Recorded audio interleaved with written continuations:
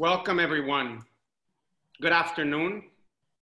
Today is June 18th, actually one day before Juneteenth and 3 days after Bostock versus Clayton County, Georgia. We're very honored to be here in connection with the launch of our diversity committee, Together We Advance. Let me start off by saying, because we're one day prior to Juneteenth. Juneteenth was meant to celebrate and commemorate the end of slavery. Now, end of slavery really was 2.5 years after the Emancipation Proclamation of Abraham Lincoln. So it took a while. The law was slower in this sense to get to reality. The law came out, but things didn't happen immediately. Yet we're paying more attention to it now than we have for many, many years, notwithstanding the fact that, this happened centuries ago. And why is that? Because we're seeing a lot of change. We're seeing it out in the streets. We're seeing it on our day-to-day, in the companies and businesses. And a lot of people would say, well, a lot of these are social events. And you're a US-Mexico Chamber of Commerce. So why are we discussing diversity? Why are we discussing inclusion, equality, and things that we believe in? And we're gonna get a very full explanation of that. We have a very talented group of people here today with us. But it would be reminiscent of me to remember everyone that at times we need to see what's happening in the real world and adapt to it. And companies have done that. They've done that much quicker than our government. To the point that there was a Wall Street Journal article today that said that a lot of companies were gonna make Juneteenth, which is tomorrow, a holiday. And I can mention a few of these companies, but I'm proud to say that my law firm, Greenberg Traurig, the biggest law firm in the United States, has officially declared Juneteenth as a national US holiday. A lot of other companies, not taking it to that extent, are still celebrating it. And why? Because we're hurting. We're hurting as a society. We all saw what happened to George Floyd, and we're seeing people of all colors, all races, all religions, all national origins complaining and protesting for a more fair world, for a world that's more inclusive. And companies have taken the lead on that. And we think that as a chamber, our members are companies. So we need to follow very closely and we need to keep up with them. We cannot fall behind. We cannot even fall behind with our government or at times with law, even though we've had significant achievements. As I said, it's 3 days later after a Supreme Court decision that stated Title VII of the Civil Act of 1964, and we have an expert, Elizabeth Schwartz, who will talk about that in much more detail than I will, but that said that an employer cannot discriminate towards an individual by either not hiring them, firing them, or just otherwise discriminating in the basis of their sexual identity or their sexual orientation. And there'll be, again, a deeper explanation on this, but it's shocking because we're talking of a Civil Rights Act of 1964. So over 50 years have gone by, and only now is this clear? Is this the law of the land? But before this, companies were already working on inclusion efforts. And why? Why is that? Well, one, clearly it's what's right. And I'm a strong believer that in business, personal level, you need to do what's right. But it also makes sense. It makes business sense. And why is that? Well, we're a very large country. We're a very diverse country. Some people could say that we're 50 countries just because of the way our federalism works. We're a country of immigrants, the famous melting pot, where everyone said it does not matter where you come from, as long as you work hard, it's the American dream that you can be whoever you want. There's no limits. That hasn't necessarily been the case. So sorry, I was hearing some noise. I thought someone was talking. So again, going back to how diverse we are. We have many religions, many races, many national origins. Obviously, we have gender distinctions, and we have sexual orientation and identity distinctions. Companies want to connect with every single one of us. Why? Because it makes business sense. You want more clients. You want more consumers. We're in the era of the internet, where news spread very quickly. Consumers quickly react to what companies are doing. What about employment? And we were talking before about this new Supreme Court decision that deals in the context of employment with things that employers need to do. But what about employees not wanting to work? How do you attract top talent? Top talent will try to understand what's the soul of the company. What is the company doing? How do they work on diversity? How am I going to feel that? Am I going to feel part of a team, or am I going to feel different? Am I going to simply be based on my talent and my effort? And if not, I will not go there. What about investors or shareholders? Where's the money that is necessary to grow and to provide liquidity to their shareholders and to their stakeholders? Where will that come from? Not too long ago at the USMCOC Chamber of Commerce Inter-American Chapter, we had a seminar just on social responsibility funds. There's a lot more access to capital now than probably than there's ever been. And these funds, these people want their money to be used in companies or in projects that they think are socially responsible, are fair, and in this case, inclusive. So that's another factor. It is quite common, and I think I always say this, as a shareholder of the largest law firm in the United States, I consistently stand in front of my clients and have to explain how diverse our team is, how diverse our efforts are, what are our diversity policies and procedures, because clients want that. And they will only hire firms that actually adapt. And that applies to many suppliers. At times, these companies drive the rules of many other companies, because companies that want the business are willing to change to adapt to these requirements. So all of these are business requirements. Again, we've talked clients, we've talked employees, we've talked funding, we've talked suppliers, we've talked that this is a very broad market. And this is why we think it's extremely important, and the Inter-American Chapter believes that we need to strengthen our efforts to assist companies in achieving a real diverse environment, real inclusion, a fair one, but a beneficial one as well. And we're here to provide that. We're here to assist. Today, our theme is going to be LGBT+, of course, with Elizabeth Schwartz, who's an icon and a very strong advocate and very recognized leader in these efforts. And we're honored to have her. Just very quickly, before I introduce our consul, the Consul General of Mexico in Miami, Mr. Jonathan Chait, who has also helped us ensure that these efforts strike the right amount of proper effect, the right result.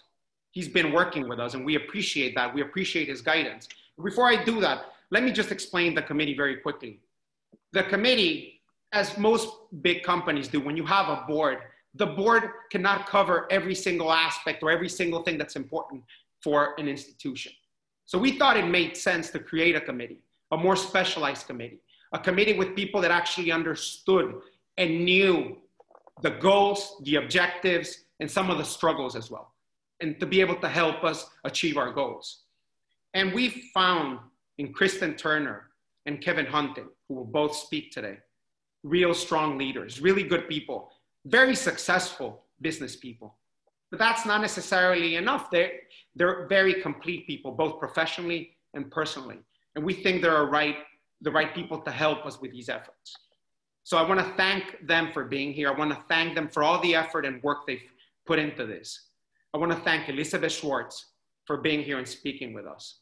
I obviously want to thank Clementina Gay for always working on every single one of our initiatives. And I want to thank you for being here and for helping us doing what's right and doing what makes business sense. And with that, let me introduce Mr. Jonathan Chait, Consul General of Mexico in Miami.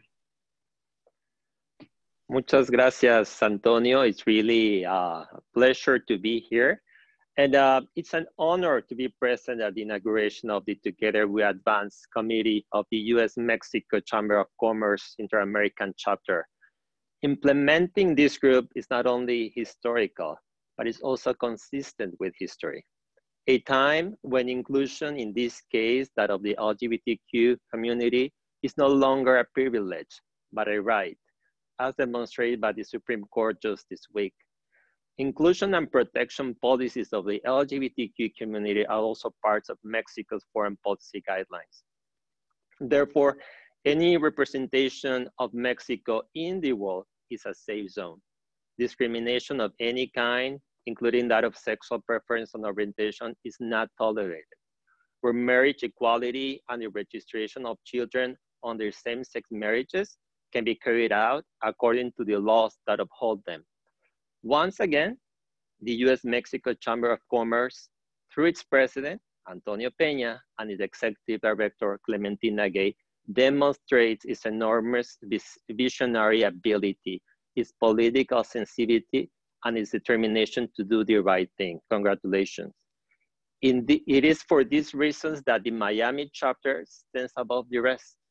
Its work set precedents as an example for any day institution to abide by any order to remain relevant.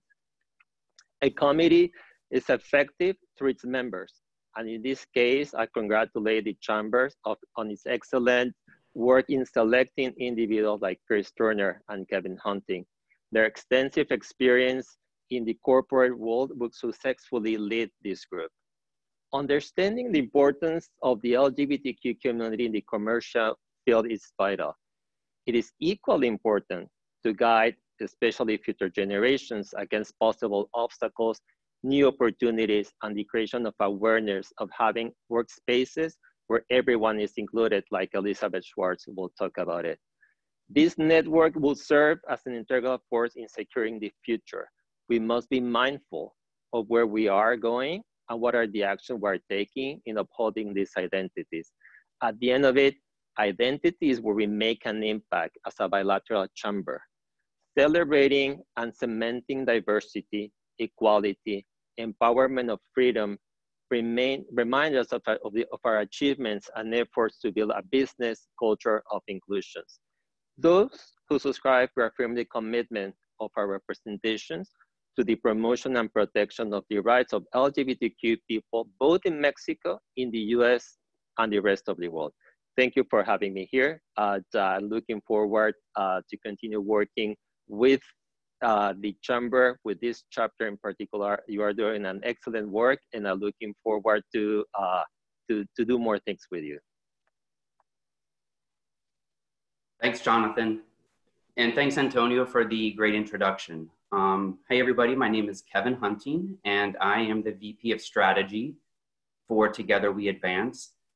And as Antonio mentioned, having spent almost 17 years with large Fortune 500 companies, and one that stands out is Gap Inc. and the Fisher family, they were a family that really got behind inclusion, diversity and inclusion, when it really wasn't the thing to do, to be perfectly honest. It was during a time when the environment that they've created around diversity and inclusion is fundamental, because all of their consumers that they're trying to reach are represented by those individuals who make up the company, which is so critical in coming up with, amazing marketing campaigns and different ways to reach and speak to those audience, so that you're actually speaking to them, not at them. So they understood very early on how important it is to create an environment that was representative of the people who they're speaking to and they're building relationships with. And so I think that piece is just so critical. Also, I'm the founder of 2 Steps Forward Coaching, where I actually help LGBTQ plus professionals gain the clarity and the courage to make the next big move in their career. And one of the pieces that I think is deeply personal to me is also, we talk about this on kind of a grand scale at a very large corporate level, but a lot of it actually starts with each one of us. A lot of having an understanding of what it means to be inclusive really is going inward and understanding how your own belief systems may influence how you think, actually how you feel, and also what your actions are. So each of us on a very individualized basis plays a role in challenging ourselves, hopefully to become better people, and also challenge our belief systems that, you know, may sometimes be biased. So I just want to include that. And then quickly, I'm going to share with you what our 3 key objectives are in 2020. So our first key objective as a committee is to promote the diversity and inclusion of the community of members and partners within the US and Latin America business community, the society, and public life through networking, professional development, mentorship, and community engagement with a particular focus on the LGBTQ plus community. The second key objective we have as a committee is to promote, educate, and ensure that the Latin American business community is a welcoming place for all professionals, including LGBTQ plus individuals. And lastly, we really want to create powerful professional relationships with our allies, our neighbors, and supporters who are invited to learn and interact in a diverse environment in order to ensure their business thrives. So with that, I am really, really excited and so proud that we have Elizabeth Schwartz here today to actually be our keynote speaker. We are so honored that you're here with us. And so we'll just begin. We're gonna do this kind of as a Q&A style, Elizabeth. So my first question to you is tell us a little bit about yourself and just the work that you've led around marriage equality and LGBTQ plus rights. Sure. Thank you, Kevin. And thank you so much for having me. Icon, I'm not, but, but definitely lawyer and activist in the trenches for 25 years. So I'll try to speak to a couple of things that I've had the honor to work on. And then I also want to speak to this week's incredible decision. Again, my name is Elizabeth Schwartz. I use she, her, hers pronouns. I'm a native of Miami. I'm an attorney with my private practice, mostly in estate planning, adoption, surrogacy. That's kind of what pays the bills and fuels my real passion, which is the pro bono efforts that I've been able to undertake on behalf of our community and to secure equality. I worked on our human rights ordinance 20 years ago to have the little word sexual orientation added to Miami-Dade County's protections against discrimination in employment and housing and public accommodations. You'd be surprised how difficult that battle was. And then right after that battle, the Christian Coalition outside the courthouse, the county commission chambers, excuse me, said, oh, if you give them this right, the next thing they're going to want is the right to adopt and then the right to marry. We're like, yeah, so absolutely. You know what? Yes, thank you. And so then we took on the challenge of the adoption ban. LGBT people could not adopt in Florida until that case was finally won in 2010. And then turned our attention to the marriage battle. And we worked on the marriage fight, which we finally won in the state of Florida in 2015. So that's a little bit of the journey. Excellent. So my next question that we have is, why are committees like these really so important for our local LGBTQ community? I mean, it obviously applies on a national level, but when you think about the Miami LGBTQ community and this diversity and inclusion, why really is this committee and cause so important? Well, I think there are a lot of reasons, right? I think sometimes folks have this sense that, okay, well, we're post needing these things, right? Post-gay or whatever. I don't subscribe to that notion. I think it's very important for our community to unite and to cohere with one another. I think there's strength in that unity and there's strength in those numbers. And I just want to highlight, I mean, it's certainly none of us expected when we scheduled this program so long ago that we would be coming on the heels of such a historic victory with the US Supreme Court. I was asked to be a spokesperson for a few different organizations, and I will tell you candidly, I didn't even have talking points for what happened. I mean, I just was not even expecting it. Certainly not expecting Justice Gorsuch to have written the opinion, although, you know, on some level, we did expect it because he's a strict textualist. He wants to see what the words mean, and obviously sex means sex, and so they kind of, their hands were tied unless they wanted to be complete hypocrites, which put that past some folks. But they did the right thing at the Supreme Court, and so certainly we understand that what that opinion means, or maybe you don't. So excuse me, I'm going to potentially insult your intelligence here. This opinion is only about employment. It's only about protections for LGBT people, and it is gay, lesbian, bisexual, and transgender people. On the basis of sexual orientation and gender identity, it's protections against employment discrimination. So just to circle back to your question, what this means is not that the work is done, but it means we now need to double down, because in places like Florida, Florida is one of the 27 states where we don't have those protections statewide. We don't have employment protections, and we still don't have protections against discrimination in public accommodations like restaurants, hotels, and in finance, credit, and in housing. So we still don't have those protections. So it's not like we crossed the finish line. It's like, okay, this was a great victory. This was a great clarity and narrowing of the fight, because now we have the ammunition. We've got more arrows in our quiver. We now know the Supreme Court says that sexual orientation discrimination and gender identity discrimination is a violation of the Civil Rights Act of 1964. We all knew it. Cases have all proven it. But now the Supreme Court has said so. And quite frankly, just my tie here, getting all worked up, and I'm like getting out of alignment here. But so you know, lots of these other federal and state laws look to the Civil Rights Act of 1960, but they look to these to a definition. So now we have a definition. So now we need to double down and unite to continue this fight. Specifically in Florida, what that means is passing the Florida Competitive Workforce Act. That is the bill that has been proposed, and it's got a lot of bipartisan support. And so that would be the resource for those critical comprehensive protections that we are so anxious to have. And of course, it's really important for us, not only because it's the right thing to do, but because, like morally, but it's also the right thing to do, as was pointed out already, from a business perspective.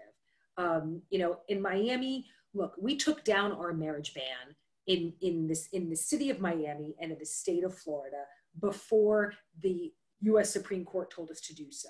So the Obergefell decision in 2015 came down in June. In January of 2015, we were standing on the courthouse steps. I'm pointing to the courthouse, standing on the courthouse steps in downtown Miami with our hands raised in victory, because we had the courage in the state of Florida to take our ban down first.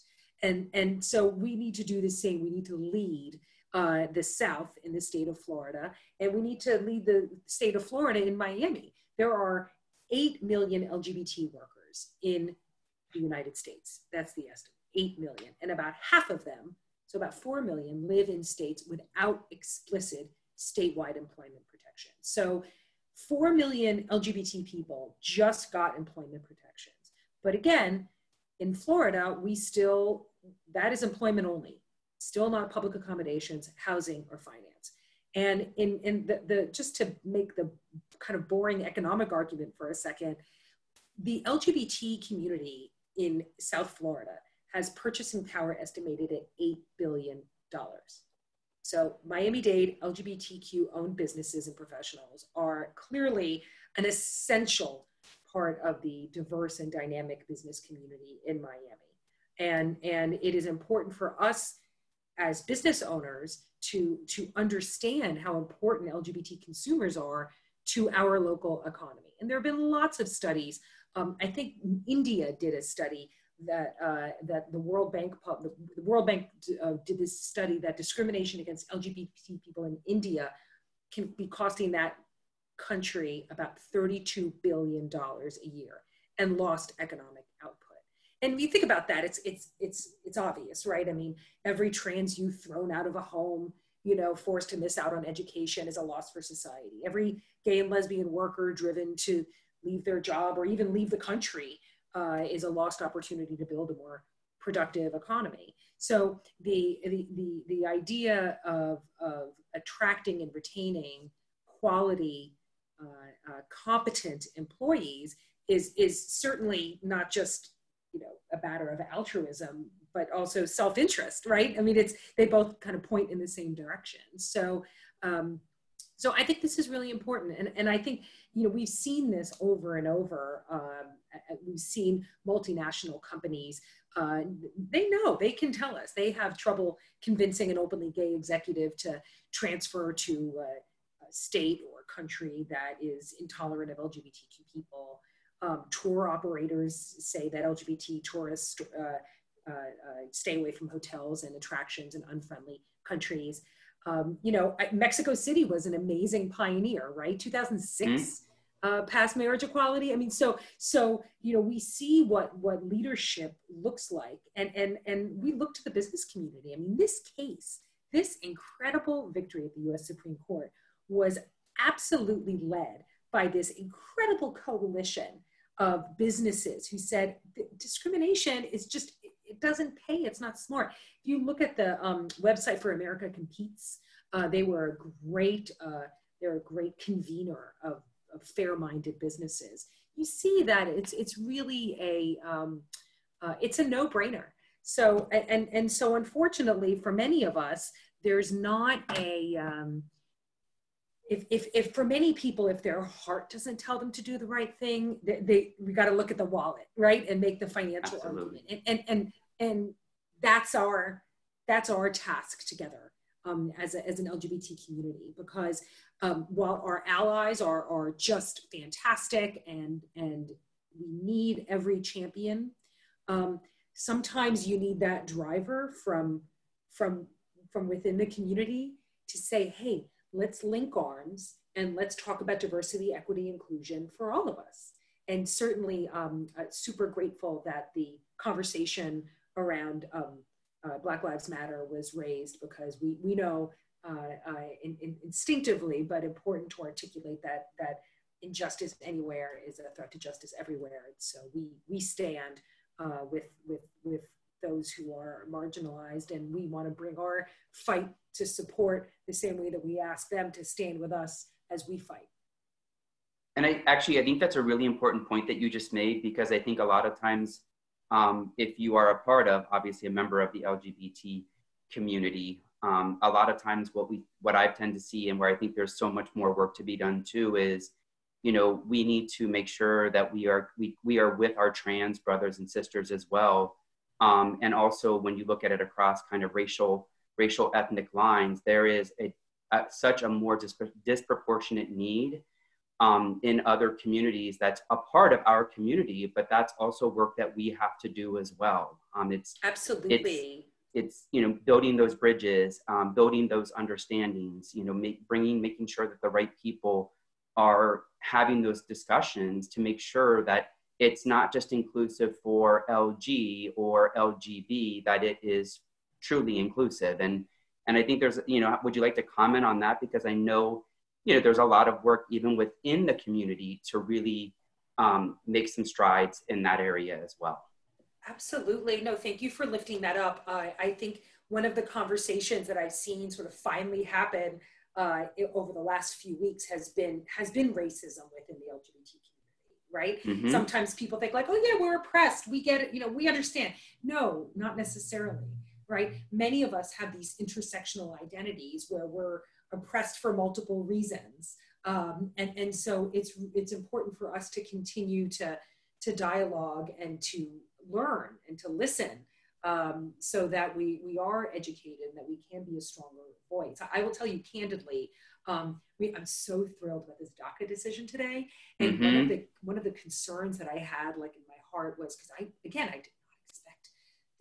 great decision written by Roberts. Oh my gosh, like I guess he's actually paying attention to the law. Anyway, but I was nervous that, you know, after this amazing victory Monday, that, you know, the community would just be like waving rainbow flags, and then there would be a DACA loss, and we'd be like, whatever, sorry, you know, and I was nervous because it's happened in the past. It happened, frankly, around the Voting Rights Act gutting, that our community was so thrilled about marriage equality that as the Voting Rights Act got gutted, our leadership didn't really stand up and say, that's not okay. I think it's a different movement now.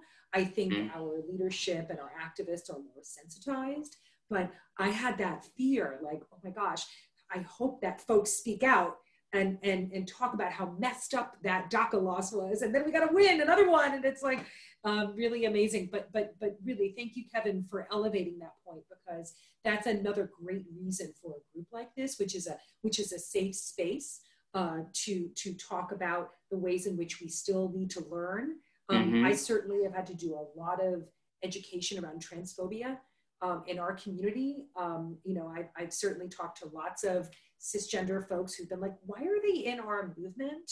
Because this is about like the right to love. This is about affectional preference.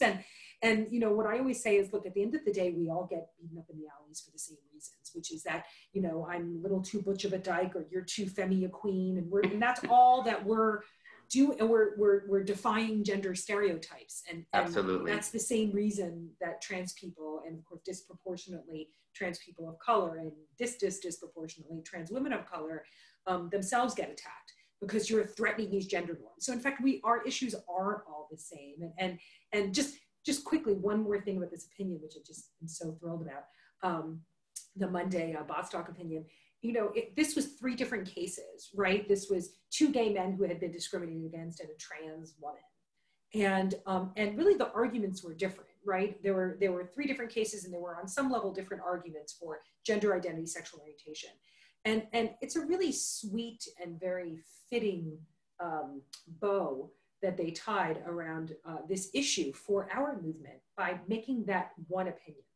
It could have been 3 different opinions. They made this one opinion, which I think highlights the fact that we are one movement. That's very powerful. So any closing words before we move on to some Q&A? I'm just super grateful to be here. I love that you are lifting up these issues. I'm always happy to be a resource to you whenever I can. I nerd out on these issues a lot. So I'd love to come back and see what comes of your organization and your affiliation. I just really hope that all the momentum that we're seeing around all these issues translates into voting. And I'm certain that you can't be political, but I will just say we need to get out of office anti-LGBT people from the top of the ballot all the way on down. So I hope that the energy translates into really showing up at the polls. I think the consensus is that we're supposed to vote by mail right now, because it's, you know, so order your ballot and make sure that you do that, because even if the folks who are on the ballot weren't your #1 choice, it's important to understand that, like we've seen this week, who's on the Supreme Court matters, and the people that fight for us at every level, school board, representative, you know, make sure you inform yourself and you show up to vote. And just thanks for your attention. Really appreciate it being here. No, we really appreciate you being here. So we do actually have a question for you, Elizabeth. One of them is, in its simplest form, and this is from Diana, how would you describe diversity and inclusion in the workplace in its simplest form? So, sure. So, you know, I think diversity is generally, you know, I'm not an expert on this, but I think that diversity generally is the idea that you're sort of open to different people, that you're tolerant, as it were. I think inclusion goes the next step, and inclusion is what it has you be sure that you're lifting up and that you're welcoming into every space all people, right? So it's not just yes, we're good, yes, diversity, but inclusion is really making sure that you take those extra steps. So just things that I think about are, for example, look at your forms, like your intake forms for your business. You know, do you have like husband, wife, mother, father? You know, is it very binary that way? You know, things just looking at all of the ways in which you interact with the public, like in the media or social media or your website. You know, do you have, are all the images of couples, you know, just heterosexual couples and or white people, whatever, you know what I mean? So I think of things like that as inclusion, you know, taking that extra step. I don't know if that's a good answer, but that's my and one thing I would put out there for anyone who's interested in learning more, if you do have some questions, is HRC has what's called the Equality Index. HRC is an organization based out of DC, and it's called the Human Rights Campaign. They have not only tons of research about diversity and inclusion, but specifically related to LGBTQ, as well as they actually rank a lot of large, I think it's almost Fortune 500 companies. They actually rank them across various measurements around benefits, inclusion, same-sex benefit. I mean, it's so comprehensive. So I would just put out there for anyone that if you would like to learn more, go to the Human Rights Campaign website and you will find a plethora of really interesting and valuable information around these topics. And the other thing I would add in Florida is that Equality Florida, which is equalityflorida.org, is a great resource as well. They have an Equality Means Business campaign, which is cohering businesses together. They have a really great campaign called Open Doors, Puertas Abiertas, that businesses can sign up and show. Even a small business, I signed up just to show that you're supportive, that you don't need the federal government to tell you don't discriminate, that you don't discriminate. And so Equality Florida has their Equality Means Business. They're the organization that's been putting forth the Florida Competitive Workforce Act, which I'm really hoping will pass soon. And that's another great resource statewide with a lot of information about employment. Right. I think we've got actually a couple more. That's my timer going off. That was no worries.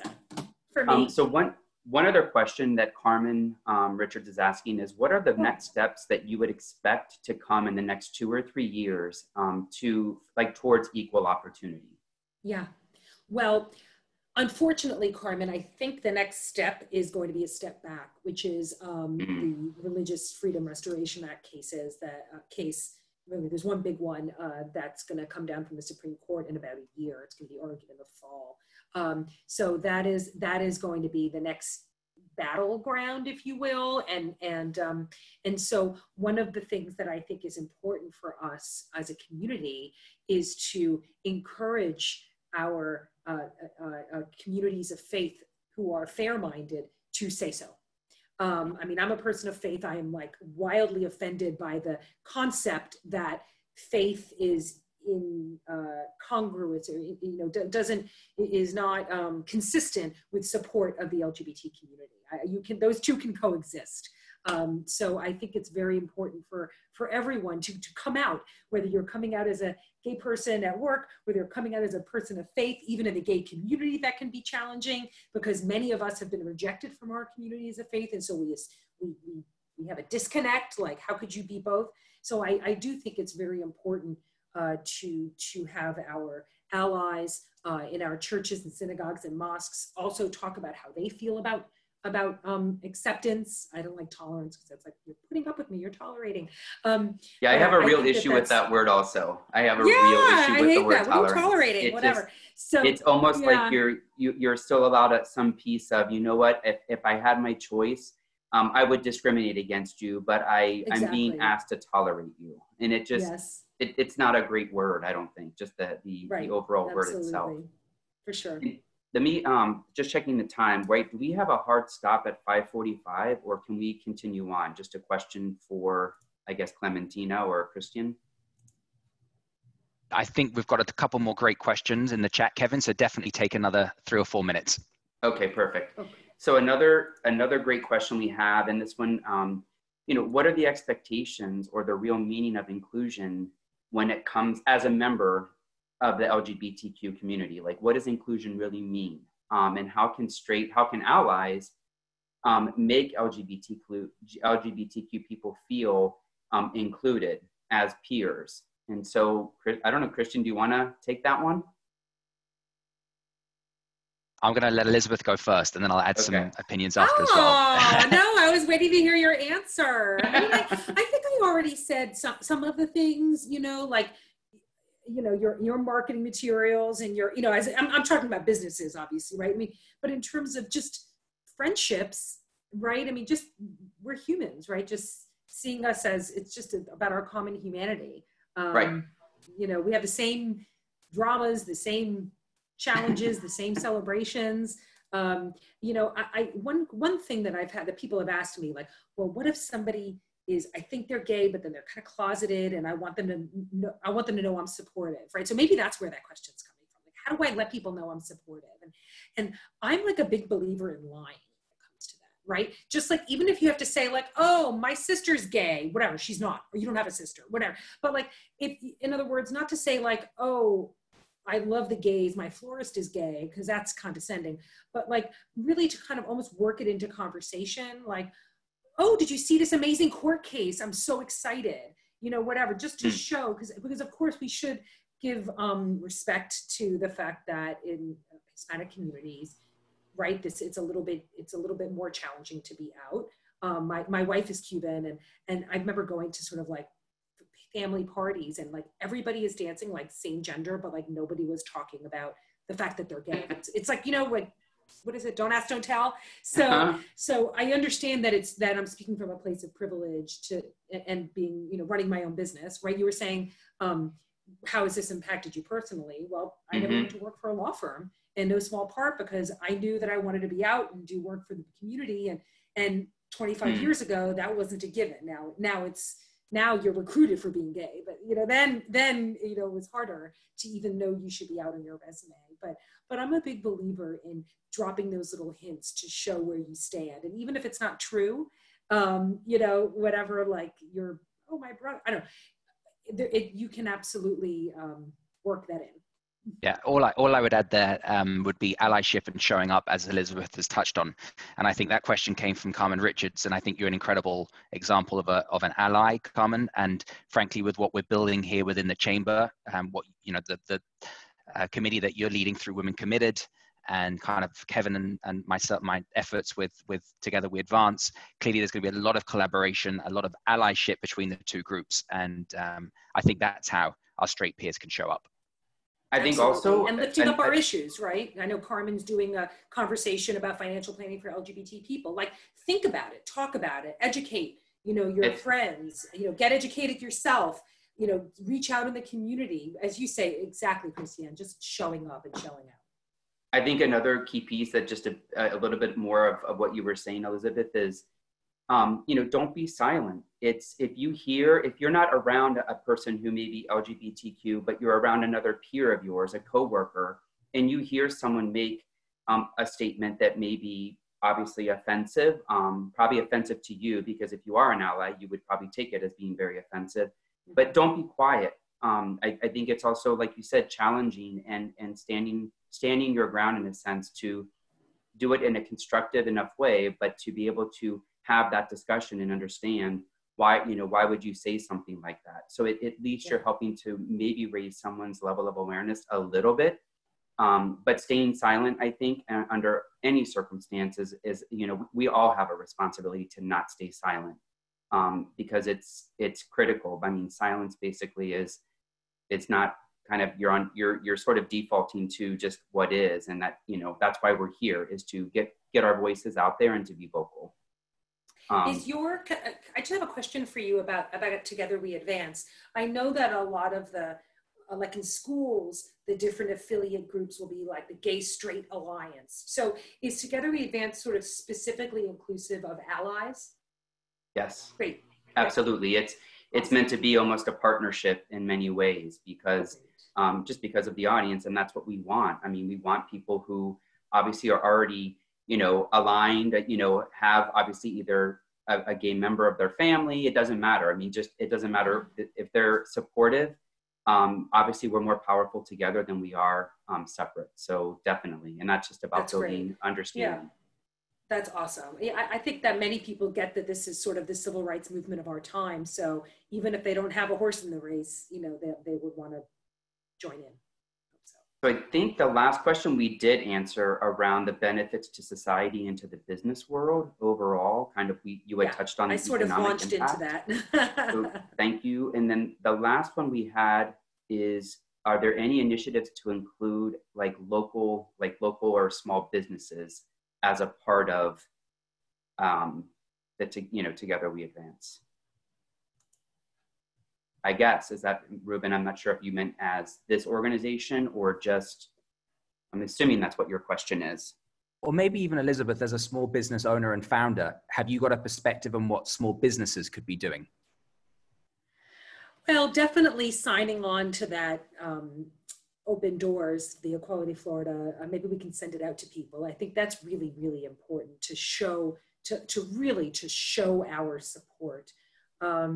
And I think that, you know, to make the work environment safer and more inclusive for LGBT employees, you know, at any size, we can make sure that we're being public about that support, right?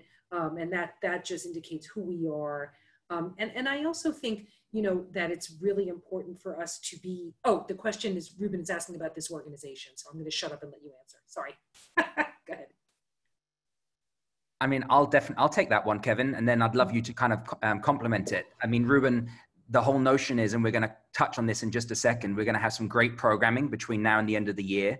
So frankly, if you're a small business owner and you're focused on running your business and adapting kind of through COVID, we're going to bring a lot of resources, tools, materials, coaching to you free of charge through your membership with the US-Mexico Chamber of Commerce and the Inter-American chapter here in Miami. So hold tight. This really is set up, you know, primarily for small business owners and entrepreneurs to give you the resources to make, you know, all of these changes that we're discussing today. And as we said, show up.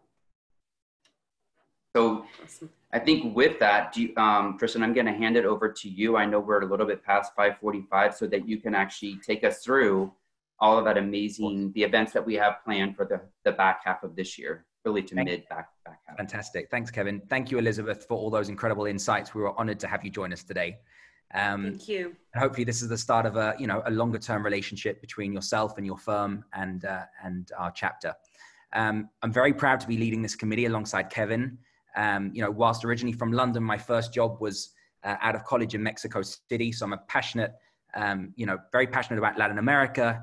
And when this opportunity came up to push forward diversity and inclusion efforts, I jumped at the chance to lead this with Kevin and really make Miami a more inclusive business environment. So we've got some great programming open to all members and of course our allies between now and end of year, starting in August with a professional online brand building forum. We're going to focus specifically on LinkedIn and talk about building a very strong professional brand on that professional social media platform.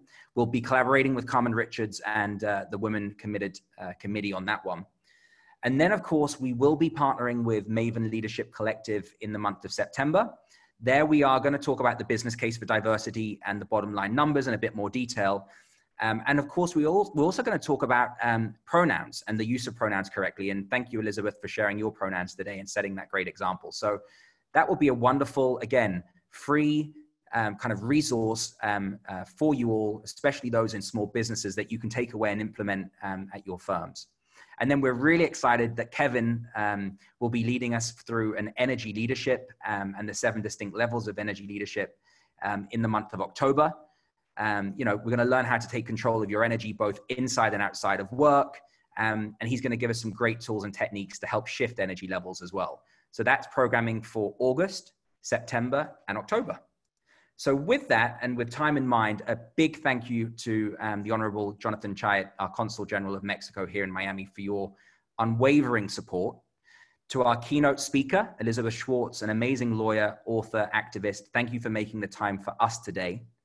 Of course, to you, Kevin, I couldn't be doing this without you, and we're so excited that you'll be bringing all of that incredible coaching experience from 2 steps forward to all of our members, both our LGBTQ members, but also our allies this year. Antonio Pena, thank you. Under your leadership, you're making this chamber an inclusive environment for all and promoting, more importantly, allyship. And of course, last but not least, to you, Clementina, for your unwavering support of all of the chamber initiatives. So with that, I would like to close out today's session. Of course, if you'd like to get involved, please do get in touch with us. You can contact Kevin, myself, and Clementina via LinkedIn or via our emails. We'll be doing a follow-up today with Elizabeth's business card, her virtual business card, after today's session. And we'll include in our contact details. So any suggestions on programming, and if any of you would like to get involved to lead sessions, of course, to participate in these, get in touch with us.